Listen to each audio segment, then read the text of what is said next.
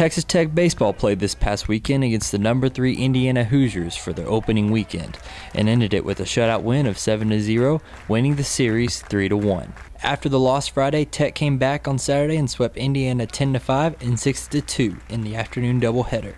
Tech sophomore right-handed pitcher Matt Withrow earned the win the first game, going 5 innings with the help of sophomore outfielder Tyler Neslony, with his first career home run, a grand slam that gave Tech a 5-0 lead. The last game was led by left-handed pitchers Cameron Smith and Johnny Drozd, who combined pitched 8 shutout innings, only allowing 6 hits and 1 walk with 4 strikeouts. With the shutout Sunday, Tech marked the program's first shutout over a top 10 team since 2009 and the first series win over a top 5 team since 2008.